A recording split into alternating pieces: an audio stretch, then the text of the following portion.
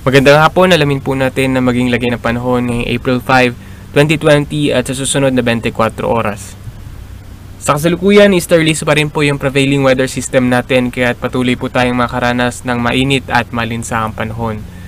Diyan naman po sa may extreme northern zone, posible po silang makaranas ng makulimlim na panahon dahil po sa northeasterly surface wind flow. Makulimlim po and then may hinang mga pag-ulan lamang. And for the next 3 to 5 days, based po sa ating satellite imagery, wala naman po tayong nakikitang namumuong sama ng panahon o LPA na maaaring makaapekto sa ating bansa. Kaya within 24 hours, makaranas pa rin po ng magandang panahon. Generally, fair weather po dito sa Metro Manila at yung malaking bahagi ng Luzon.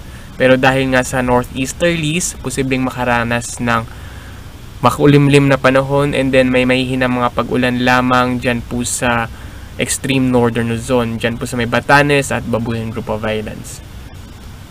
Dito po sa Metro Manila, around 23 to 34 degrees Celsius maging agwat ng temperatura. Baguio naman 15 to 26. Lawag 24 to 33 degrees Celsius.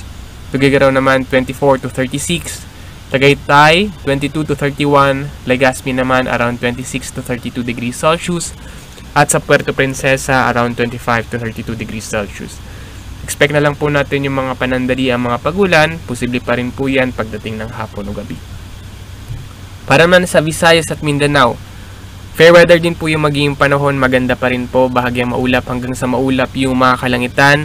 And then maaraw po, bahagyang isolated lang po yung mga pag-ulan, yung inaasa natin pagdating ng hapon o gabi. Sa Iloilo, around 25 to 32 degrees Celsius maging agwat ng temperatura. Sa Cebu naman, 25 to 33. Tacloban, 26 to 33 degrees Celsius. Zamboanga, 24 to 35. Cagayan de Oro, 23 to 33 degrees Celsius. At pagdating po dyan sa may Davao, around 25 to 35 degrees Celsius.